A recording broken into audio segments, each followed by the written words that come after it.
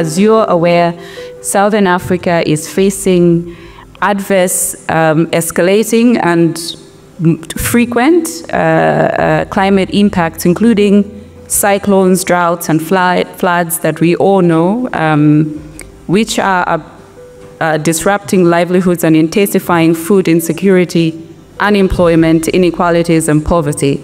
These phenomena are quite frequent, reoccurring events, and just to mention a few, a lot of us would recall Cyclone Idai, Cyclone Kenneth and Freddy in Mozambique, Malawi, and Zimbabwe, but also persistent droughts in Zimbabwe, Zambia, and Malawi that we're actually facing right now, which underscores the urgent need for climate-resilient solutions.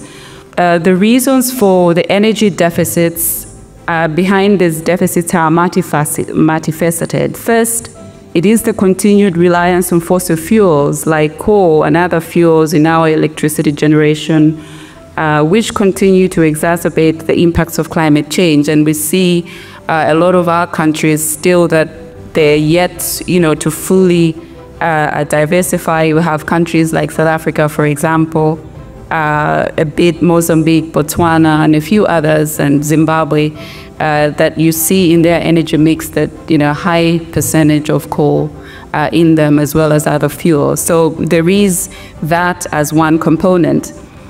The other component is also that our energy infrastructure in the region is also heavily dependent on hydropower.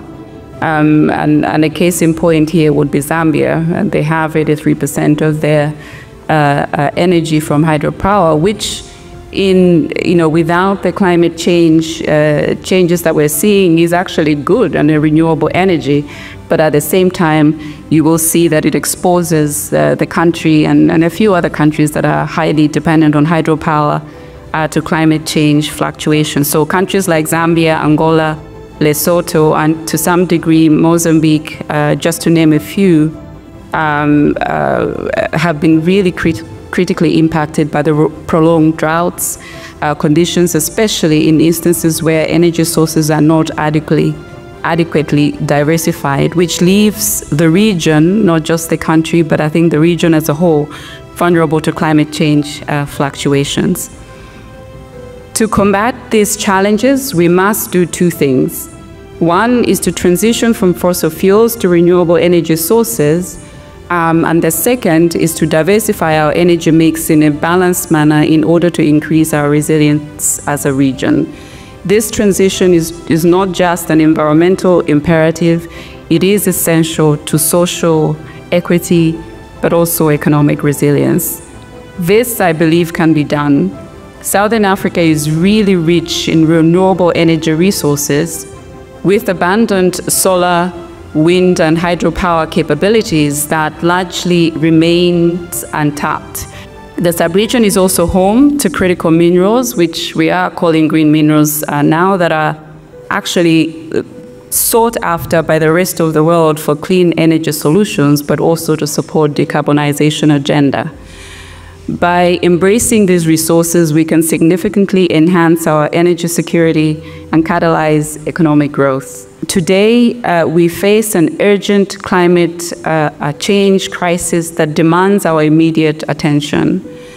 Southern Africa must not only honor its commitments to the Paris Agreement and Agenda 2063, but also it needs to transform its energy landscape. This presents us with a critical balancing act. On one hand, pursuing our industrialization agenda and economic growth, while transitioning to clean and renewable energy sources in a way that uplifts our most vulnerable communities and addresses persistent inequalities that continue to cripple us.